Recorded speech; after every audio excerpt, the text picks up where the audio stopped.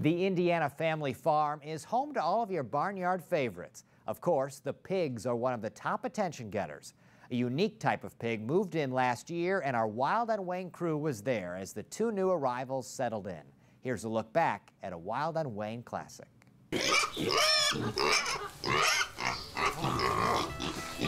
There's a whole lot of oinking going on at the zoo these days.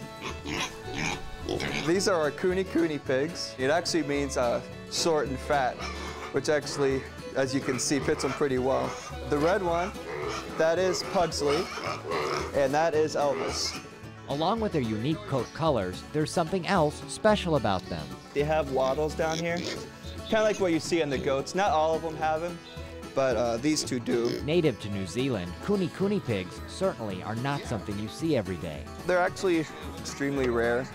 I actually researched somewhere that in 2010, it could actually almost went extinct. They have lots of breeders now. These guys actually came from California, so they had a long flight here, but you don't see them too often. And when you do see them, they're mostly for pets. Cooney pigs are highly trainable, and here, zookeeper Chuck makes them sit for their supper. I had a bowl of food for them too, and was hoping Elvis would sing me a song. Elvis, Elvis! But it turned into more of a slurp.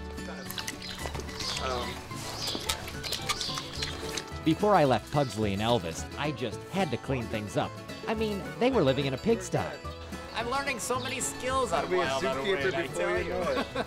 And with that, the Cooney pigs are ready for you to visit. When you drop by the Indiana Family Farm this year, you'll notice Elvis and Pugsley are much bigger. Look at this video we shot last week. Elvis weighs in at 159 pounds and Pugsley is 170 pounds. Even though they've gained some weight, they're still energetic and friendly when viewers stop by. For News Channel 15's Wild on WANE, I'm Nicholas Ferreri.